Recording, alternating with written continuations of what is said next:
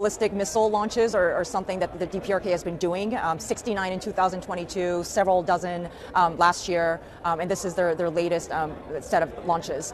It was unfortunate that they did it when the Secretary was in Seoul for the Summit for Democracy. We still assess that the DPRK or Kim Jong-un is not looking at an imminent attack or near-term attack. I think Kim Jong-un probably knows what that would likely mean in response, but we are very concerned about the level of activity, the weapons advancements, and the increasing alignment with Russia over the past couple of years. It's been a very concerning development to have a permanent member of the UN Security Council openly flout the Security Council resolutions that it actually signed up to, along with the rest of the international community, and that they're engaging in weapons transfers.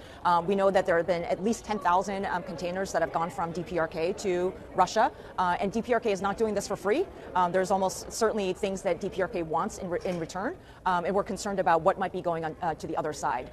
We also worry about what the DPRK could be learning from Russia's use of these weapons and ballistic missiles on the battlefield, and how that might embolden or and help the DPRK even further advance their weapons program. So this is a really dangerous time. Does the U.S. see new evidence that more ballistic missiles provided by North Korea to Russia are being fired at targets in Ukraine since 2024? Yes, this is of course concerning to us that we have a known proliferator in the DPRK selling weapons to Russia and to be able to conduct their unlawful, brutal attack on Ukraine, killing Ukrainian people, destroying Ukrainian infrastructure, and just destroying lives. And so we're very much concerned about that. There have been at least 10 instances where the DPRK missiles have been used on the battlefield. So we're absolutely concerned about what that means for proliferation going forward. And of course, and how this just exacerbates the situation in Europe. You have said that there would have to be interim steps toward ultimate denuclearization.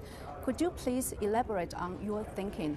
Our policy is the same since we rolled out our policy review back in the spring of 2021, which is that we are absolutely looking for the complete denuclearization of the Korean Peninsula.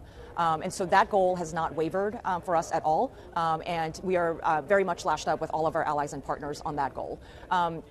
So when we talk about interim steps, we're making explicit what's always been implicit, which is that, of course, this is not going to be overnight that we're going to have denuclearization. And so there are valuable discussions that we can have with the DPRK on reducing the potential for military risk and other conversations, substantive discussions that we have as we work toward complete denuclearization. It is not a departure. It's, as I mentioned, this is not something that's going to happen overnight. And of course, there are going to have to be substantial discussions that will need to take